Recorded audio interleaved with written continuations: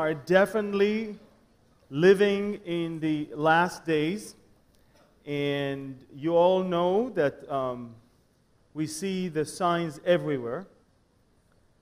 One of the things that we must remember, and of course tomorrow morning I will be touching the efforts that started in the Garden of Eden and continued throughout the ancient Egyptian, Assyrian, Babylonian, and Greek magicians to bring about eventually a one world government. And we'll talk about it tomorrow. We'll talk about the fact that they were introducing to the world a pantheism. Pantheos. Everything is God. You know, the tree is a God, you're a God, the sky is God, everything is God. Therefore, there is no real one God. There is, we're all gods. And that was, of course, it all started there. We'll talk about all of that, but you must understand that in order to get the people to be one, in order to accept one government and one world leader, and it's all about bringing the whole world one, you also must create a global, one world religious system, because only religion brings about almost utmost or complete control of people. I don't need to tell you that religion controls people. Especially in the Philippines, you know that there are certain sects in the Philippines control, literally, the government, the military, the police, the judicial system. Control is the name. But you can imagine if one sect can control almost the entire country, how much more religion can control the whole world and how it's needed. Now, if you ever go to the book of Revelation and you reach to chapter 17, you see that the writer, John, introduces to us in chapter 17 two beasts. One that will be rising from the ocean, and another one that will be rising from the land. The rising from the ocean will be the Antichrist himself, which is the horrible, cruel world leader. But then you have the one that rises from the land. That means he already exists. He's in the land, and he has the figure of four lambs. You know, the lamb, it looks innocent. He's more of the pointing at Jesus, the Lamb of God. It has to be some sort of a religious figure that will cause people to actually follow the beast, the first beast. You understand that? So we are expecting a world-dominant religion that will actually become almost the only one, and we're expecting it to usher the coming of the Antichrist. But if you really carefully examine the scriptures, you'll see that at the end, the Antichrist is killing the other beast. Which means that he will be using the leader of that world religion and then kill him. And for years I've been thinking and praying about that. Although I kind of knew, I needed proofs. You can't really convince people. And of course you can't even convince yourself without a smoking gun, we say. And of course, we live in unbelievable times, and I thought, it's about time for me to share that message, simply because this is it. We're in the finish line. We must address that once and for all. Many people speculate about the world religion, the coming one world religion. I've heard more than one that it's going to be Islam. And they're saying Islam is the only religion that officially states that they want to take over the world. That's wrong. And that's not true. And if anything, Islam is the only religion that wants to take over the world, but by the power of the sword. That means we kill everyone who's not and we're going to have a bloodbath all over the world. And we will behead people. And in fact, they just revealed a couple days ago from documents that were proved to be authentic that ISIS is planning a major world crisis that will help and assist them to fulfill their dreams to turn the whole world into a one big caliphate. And by the way, the reason why people are talking about Islam as the world religion because they really believe that the Antichrist will be a Muslim. Because the Muslims believe in the coming of the Mahdi, the figure that will control the world. Let me explain to you one thing. Two things. Why I believe it's wrong. I'm a Jew. I'm an Israeli. I'm from the tribe of Judah. I don't know even a single Jew or Israeli that will ever receive a Muslim as his Messiah. To begin with. Second, I don't know why a Muslim Messiah must allow the Jews to build a temple and he must enter the Jewish temple in order to declare himself as God. So it cannot be a Muslim Antichrist, and it surely is not Islam that will be the world religion. Now you're probably asking, so what is it going to be?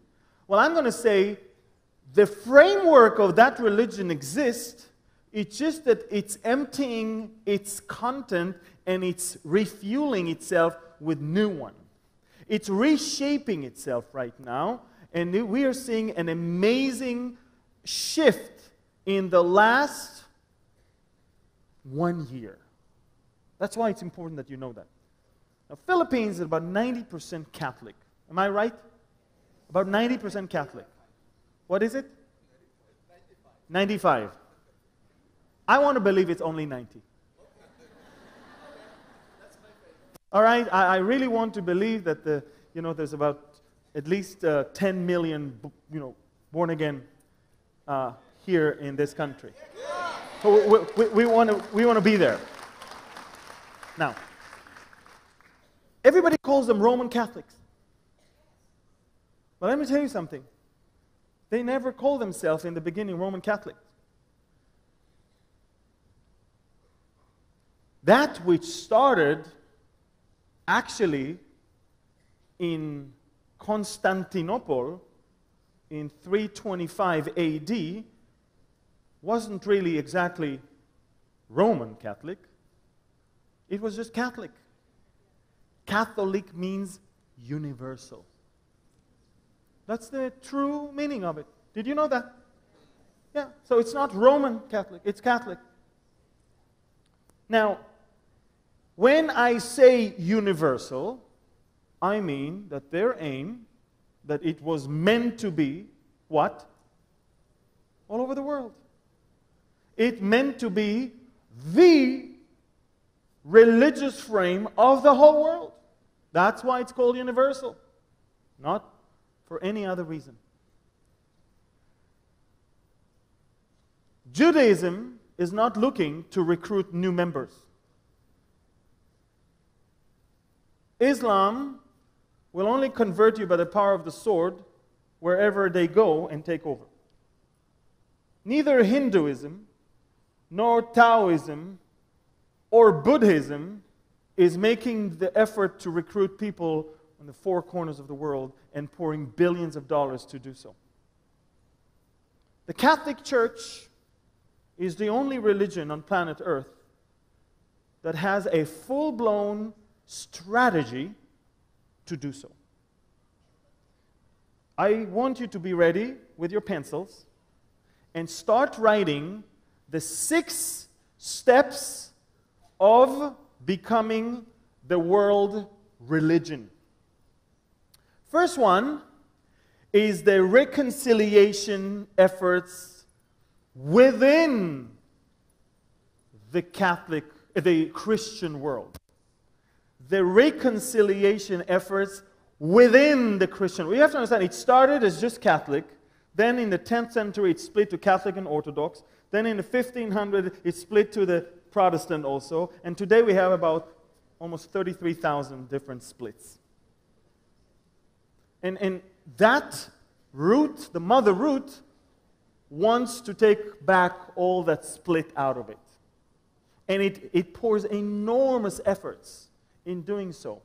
There's going to be a historical meeting shortly between the Pope and the Russian Orthodox Patriarch, Sergei Nikolaev, something like that. And there's an ongoing effort. The Anglican Church is already in the pocket of the Vatican. That's it. And they're working now, believe it or not, on the Protestants. In fact, they're doing an amazing job in recruiting Protestants right now.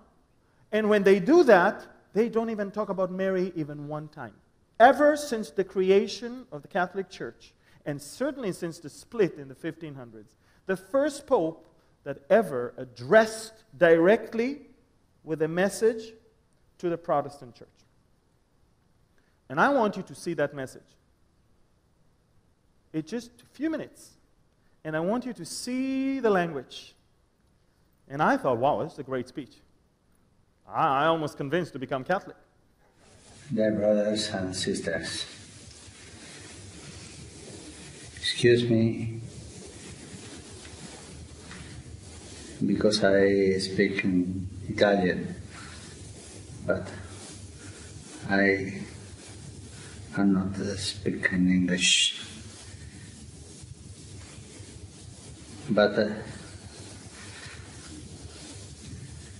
I will speak no Italian, no English, but carefully. È una lingua più semplice e più autentica. E questa lingua del cuore ha un linguaggio e una grammatica speciale.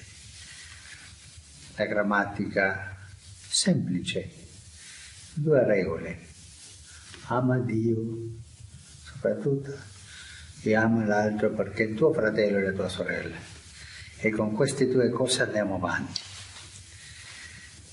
Io sono qui con mio fratello, mio vescovo fratello Tony Panna. Siamo amici da anni. E lui mi ha detto del vostro convegno, del vostro raduno. E con piacere vi invio un saluto gioioso e nostalgico. Gioioso perché a me dà gioia che voi siete riuniti per lodare Gesù Cristo, l'unico Signore, per pregare al Padre e ricevere lo Spirito. E questo dà gioia perché si vede che il Signore lavora in tutto il mondo. È nostalgico perché succede come nei quartieri fra noi, no? Nei quartieri ci sono famiglie che si vogliono e famiglie che non si vogliono, famiglie che si uniscono e famiglie che si separano. E noi siamo un po', mi permetto la parola, separati. Separati perché i peccati ci hanno separati, i nostri peccati.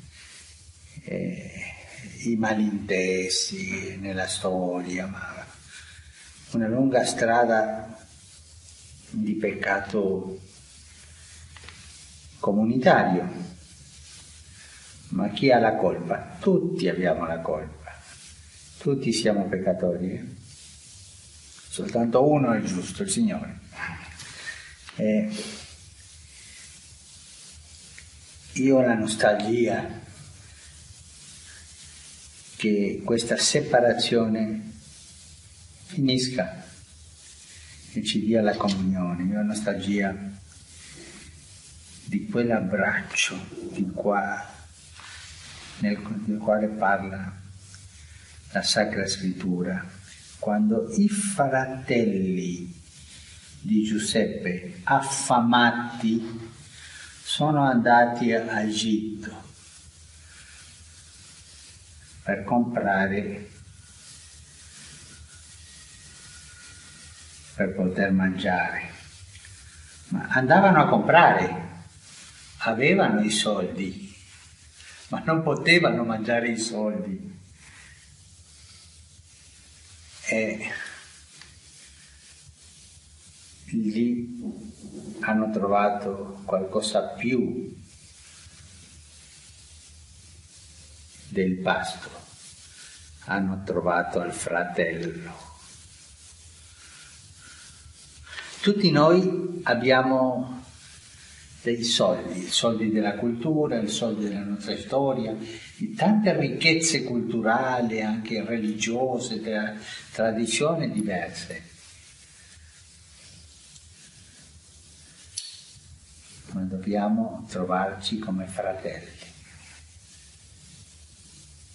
e dobbiamo piangere insieme, come ha fatto Giuseppe, quel pianto che unisce, il pianto dell'amore.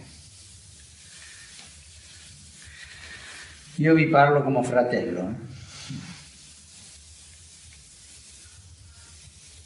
e vi parlo così semplicemente, con gioia e nostalgia.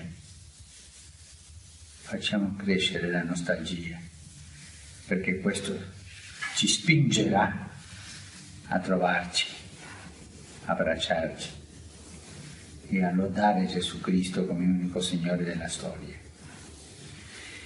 Vi ringrazio tanto per sentirmi. Vi ringrazio tanto per lasciarmi parlare la lingua del cuore. E vi chiedo anche un favore, di pregare per me, perché ho bisogno delle vostre preghiere. Io prego per voi, lo farò, ma io ho bisogno delle vostre preghiere e pregare al Signore perché ci unisca tutti. E avanti, siamo fratelli, ci diamo spiritualmente questo abbraccio e lasciamo che il Signore finisca l'opera che Lui ha incominciato. Perché questo è un miracolo, il miracolo dell'unità è incominciato. E dice uno scrittore italiano, il Manzoni, famoso, dice questa frase in un romanzo, un uomo semplice del popolo dice questa frase: non ho trovato mai che il Signore abbia incominciato un miracolo senza finirlo bene. Lui finirà bene questo miracolo dell'unità. Vi chiedo di benedirmi e io vi benedico, di fratello a fratello. Un abbraccio. Grazie. I do not hear Mary even once. And it's a very beautiful speech. Let's face it. It's very good. I'm telling you, I almost became Catholic. And I want you to understand that what you see here is this. He declared that the division has come to an end. The other side declared that that's it, the division has come to an end. Guys, it is going viral all over the world amongst the Protestant church. You can go online and see all of that. I was shocked. And the reason why I'm saying all of that, because there is a well-planned strategy here. Don't fall into those sweet words, because this is not so innocent. No one here says that we acknowledge that Mary is not goddess. No one here says that we acknowledge that the wine is not real blood of Jesus and the bread is not the real body of Jesus. Nobody here acknowledges all the differences. All they say is that it is the glory that unites us and the love of one each other, and let's move forward. And if you listen carefully, those who are Protestant should be Catholic, not the opposite. I never heard there that the Catholics are now becoming Protestant. The protest has come to an end. Therefore, you come back here. It turns the hearts of the sons to the fathers. That's what they say. But the most powerful thing that Mr. Palmer said, which, by the way, he just died in a car accident, a motorcycle accident just a few months ago, that Anglican young bishop. Now, I want you to know that the most interesting thing he said, and we all know that Elijah must come before the second coming of the Lord. Of course, he was quoting Malachi chapter 4, verse 6. We all know about that. And think about it. When was Malachi 4 fulfilled? Through who? John the Baptist. He came in the spirit of Elijah, remember? He indeed came to prepare the way of the Lord before Jesus came. What that bishop said is that Elijah must come before the second coming. It's not mentioned in the scriptures. What he's doing is very smart. He's paving the way to have the religious leader of the world religion announced as Elijah. And that's why we call it the false prophet. You understand that? And he's going to usher the coming of a Messiah, but it's not going to be Jesus. It's the Antichrist. You see, the strategy here is we must unite the spirit of reconciliation.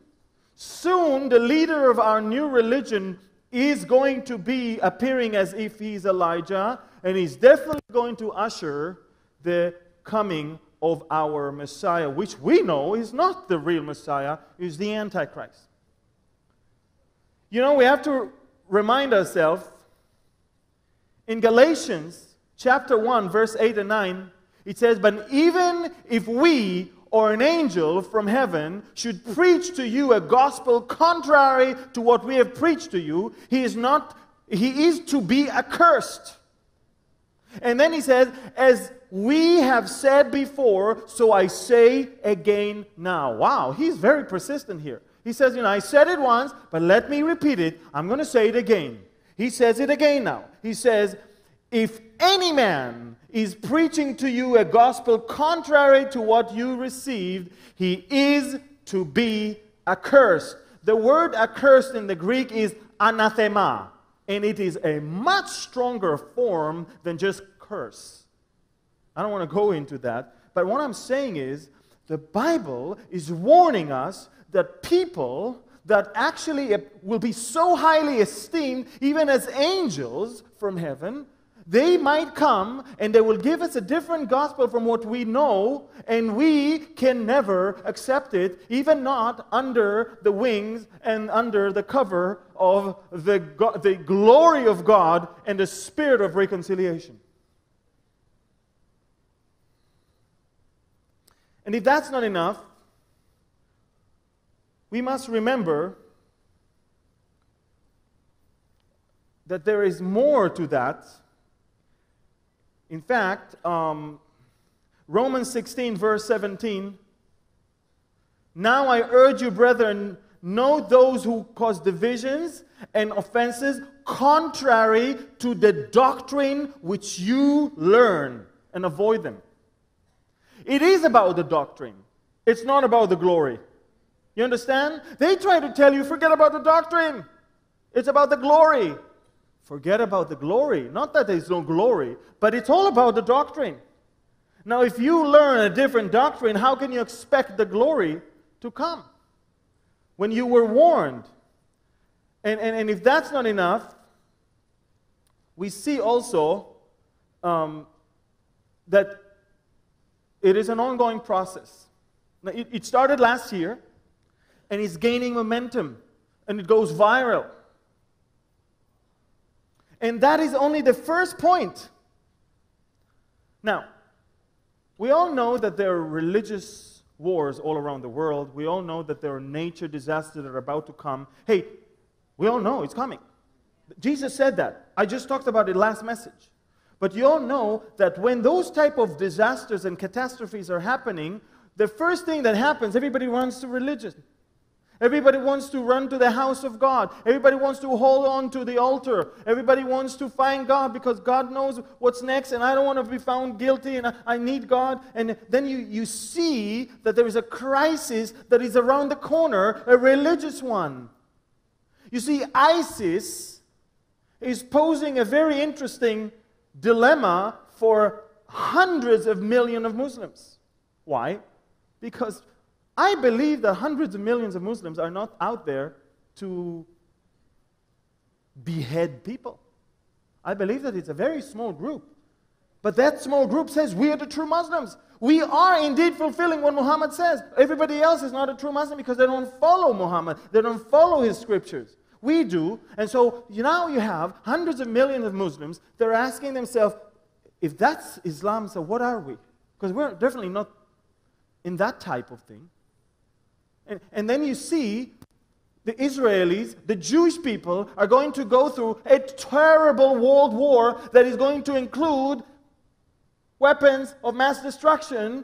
They will definitely yearn and look forward to somehow a deliverer to come. And then you see that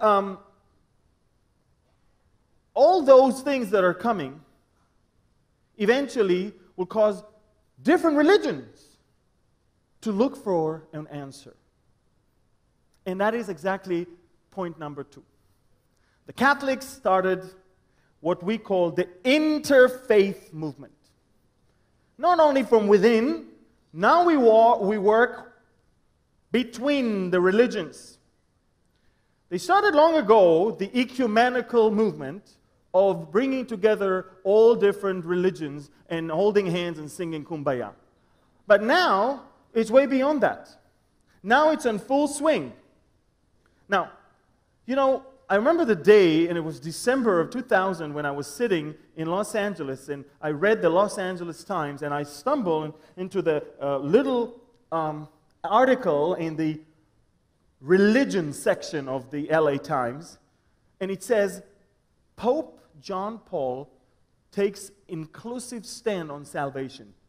I said, wow, that's very interesting. And I read it. You know, I don't believe newspapers, especially not when it comes to the Pope and when it comes to his sermons. So what I did, I went immediately to the website of the Vatican.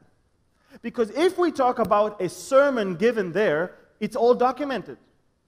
So I went and I searched, and I found from December 6, 2000, Pope John Paul II in a general audience on Wednesday, December 6, and he said the following words, and I took it from the actual Vatican site. He says, those who have chosen the way of the gospel beatitudes and live as the poor in spirit, detached from material goods, in order to raise up the lowly of the earth from the dust of their humiliation, will enter the kingdom of God. All the just of the earth, including those who do not know Christ and His church, who under the influence of grace seek God with a sincere heart, are thus called to build the kingdom of God. You don't have to know Christ or belong to His church to be part of the kingdom of God. All you need is have sincere heart. You can be one of the hundreds of millions of Muslims that you really have a sincere heart. You don't agree with ISIS. You will be part of the kingdom of God. You can be part of the millions of Jews that sincerely don't want war anymore and they want peace finally after all the attempts to destroy them. You will be part of the kingdom of God. You can be part of the other religions that are really all about peace, Hinduism and Buddhism and all of that. You all be part of the kingdom of God. Because all it takes is to have a good heart, to be a good person, and to do good things. And if you don't believe that, then I suggest that you move to Pope Francis' Domus Sanctae Marta Chapel when he gave a morning meditation on May 22nd, 2013. And I took it from the Vatican website, and he said, the Lord created us in His image. And if He does good, let us all keep this commandment in our heart. Do good and do not evil. Everyone. The Lord redeemed everyone with Christ's blood. Everyone. Not only Catholics. Everyone. An atheist? They also too. It is the blood that makes us children of God. Just do good. Be a good person. Even if you're an atheist. Now, if that's not enough, 12 days ago, this is a picture taken at the Grace Cathedral in San Francisco. You know what you're looking at? It's a yoga class. These are all mattresses. And they're doing a yoga class all throughout down the aisle. The Catholic Church has opened the doors for everyone to come and do yoga to bring about peace. Yoga brings you into meditation, and it's good energy, and it promotes peace. So the Catholic Church, it's the Grace Cathedral, the largest Catholic cathedral in San Francisco, is now hosting a regular yoga classes all down the aisle, all around, all areas, just to bring peace. We're not, we want everyone to enjoy. In fact, there is the United Nations that goes for one world government. Well, the United Nations gave birth to the United Religions. Look at this. That's the United Religions Initiative of the United Nations. That's their logo, URI. Interesting, isn't it? By the way, that's just the logo of the North American branch, but there's Europe, there's Asia, they're all over. They meet together and they declare that it's a one religion. They declare that there's no differences between the religions. They declare that it's all the same. So, we work first to unite the Christian body from within. Then we reach out and we pour billions to reach out to all the other religions, including telling them from the pulpit that they are okay as long as they are good hearts and they do good. They will be part of the kingdom of God. That we will accept them. They don't have to change. They don't have to be Catholic. They just have to be part of us. Number 3, closing the gap with the science and Darwinism. Ladies and gentlemen, closing the gap with the science and Darwinism. Now, I want you to understand that for years, science is a very, very big problem for Christianity. Because science claims that there was the Big Bang, remember? And science claimed that there is the evolution, that God is not a magician that created things as they are. It had to be evolved from one thing into another. For years, this is the stand of the church. To not agree with that. The church always preached what we call intelligent creation. God created an intelligent person. No, he didn't have to evolve into being intelligent. No. Well, when the Pope visited one of the scientific institutions recently, that's what he said. He said, evolution and the Big Bang theory are real. And when they asked him, what do you mean? He says, well, God is not a magician. In fact, I think that I wrote it. I guess I didn't. Okay. He says, God is not a magician. He did not use a magic wand to create things as they are. He would create something and it will evolve to what it is now. In fact, he says the creation is not in contradiction. Because it had to have started somehow, so the Big Bang is okay, and it had to have evolved somehow, so evolution is okay. Are you shocked as I am? All right. So now we close the gap with the science. And now scientists can easily belong to a religion that accepts them and sees them part of the institution. They're not condemned. So wow, now we see that the new look of Catholicism is very intelligent. They're enlightened. They've seen the light now. Now they know what we've been saying for years.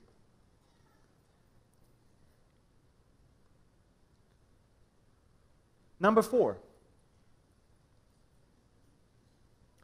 Understanding. Now, I'm not saying promoting. I'm not saying anything. I'm just saying understanding radical Islamic terrorism. Understanding. How many of you know that in January of this year, there was a horrible terrorist attack in the heart of Paris on the Charlie Hebdo magazine that, a couple of years ago had a character or a cartoon of Muhammad. 2 brothers, armed to their teeth, stormed into that place and sprayed everyone and killed 12 people. The next day, the Pope was asked about it. And look what he said. Pope Francis on Charlie Hebdo, he says, you cannot insult the faith of others. In other words, he almost said they deserved it. And then when they asked him, what do you mean? And that, by the way, that interview was on the plane. When they're flying from one place to another, one of his trips. And he says, well, if somebody would come and cuss my mother and say bad things about my mother, I will smack him also. You understand what I just said? Instead of mourning over the death of 12 people, instead of saying religion has no place for any murder, any killing, what has been shown here is an understanding of those radical feelings. Now, he's not promoting, he's not saying anything, he just says that he understands. He says, I understand. So now even the radical Muslims find understanding in that religion. There is no other religion on planet Earth that will accept it or even understand it. But here, we have an understanding. So they're saying, well, you know what? We're not that bad after all. Somebody in that statue understands us. Number 5, embracing the LGBT community, the lesbian, gay, bi, transsexual community. Now, how? The Telegraph, one of the most important newspapers in United Kingdom, on March 10, 2014 says, Pope says Catholic Church should not dismiss gay marriage. The Catholic Church should not dismiss out of hand civil unions, but should study them, says Pope Francis, in latest softening of stance on thorny social issues. They later on interviewed a Catholic priest of a gay parish who apparently comes to Rome on a pilgrimage every year. And he said, prior to Francis, I used to bring only 15 people. Nobody would, sign up for that. Ever since Pope Francis, we're filling out buses. Busloads are coming because we feel okay. We feel comfortable with who we are and what we do, and it's okay. We have an understanding there too.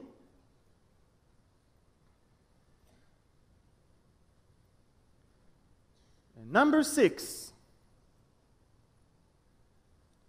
collaboration with the efforts to create a one world government.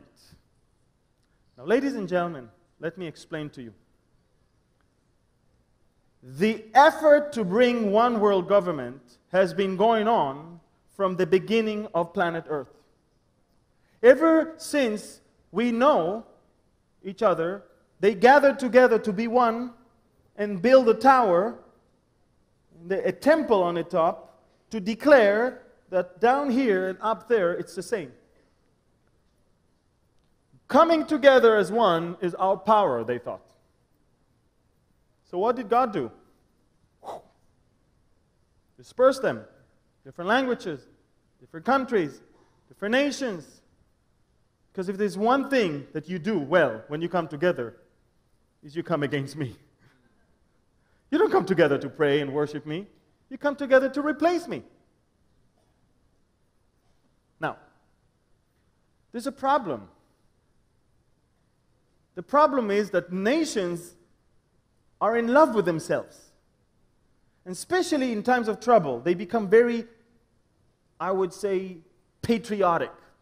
When Yolanda hit the Philippines, everybody were waving the Filipino flag. You were all united. Everybody did, you were proud to be Filipinos, and you did whatever it takes to help your brothers and sisters and to tell the whole world that we are proud. And when some terrorist attacks are attacking Marines on American soil, everybody goes out with American flags and shows an amazing display of unity. Where after 9/11, you should have seen. I was there. I was in New York. I was on those buildings the night before. I don't know if I ever told you that. In fact, on that day before, I asked what's going to happen if something's going to hit those buildings. Now, I'm not a prophet. I told you that. I was on those towers I saw the last sunset from the top of these towers, because the next morning they were gone. But you should have seen America after. Yes, they licked their wound, but at the same time, the greatest, remember when President Bush came to the area of Ground Zero and with the flag, and everybody says, USA, USA. It was amazing. I had chills. It was unbelievable. But that's the problem of those who seek for one world government. They don't want it. So they were looking and looking and looking. What is it that we can really frighten the world and cause so much fear that everybody will forget about their flags and their national anthems and their parliament and their soldiers and their president, and they will understand that there is an urgency to come together. What is the one thing that we have no control over, and it affects the whole world, regardless of countries, nations, and flags? Climate. Climate. And then what they do, they use NASA to send people every day to say that catastrophe is coming. The planet Earth is warming up. CO2 reach record levels. And then they say, well, it's not really working. So they're saying to the Pope, you better talk about it too. And the Pope just wrote a letter in which he's calling for a world government to deal with the climate crisis.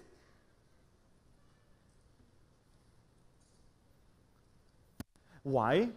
Because there's only one way to deal with crime. What's the deal? If I control the United States and I'm a good president and I cause my people to reduce their consumption of CO2, but the other country is not doing that, it's not going to work. We need a world authority that supervises and regulates everyone the same.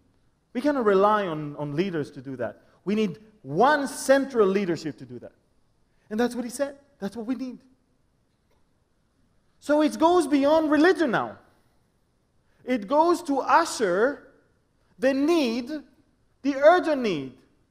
And then they say that in a few years, all the glaciers will melt and the sea will rise, and it's going to go and flood all the islands in the world, including you. And then I hear yesterday that actually they're talking about another era of ice age. I really want them to make up their mind.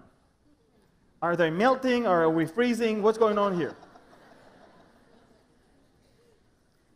The funny thing is, they don't tell you the truth. No one tells you the truth. All scientists that knows the truth are being paid not to tell you the truth. But the truth is that throughout history, we always had times when it was hotter and times when it was colder. You can't do anything about it. It's not about CO2. You cannot regulate it. You cannot control it. But who cares about the truth? If we make it to have the people believe that it is within their hand to stop it, then they will want one world government, won't they? And that's what we care about. So, ladies and gentlemen, a religion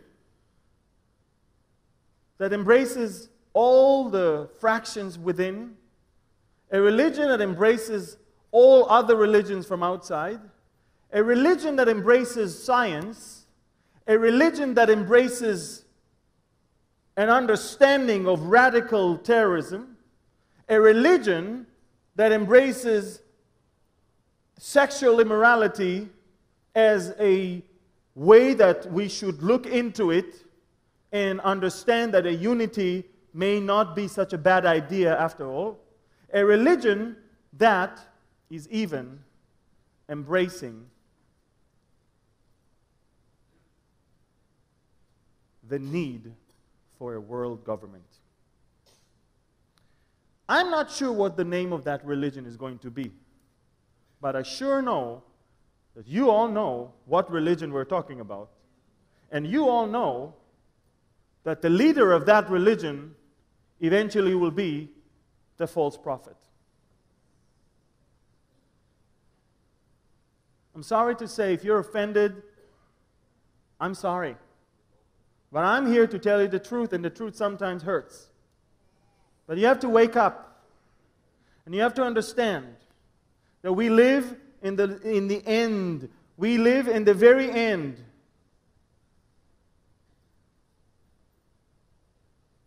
The false prophet will usher the arrival of the Antichrist. The Antichrist will use him and then crush him and will kill him.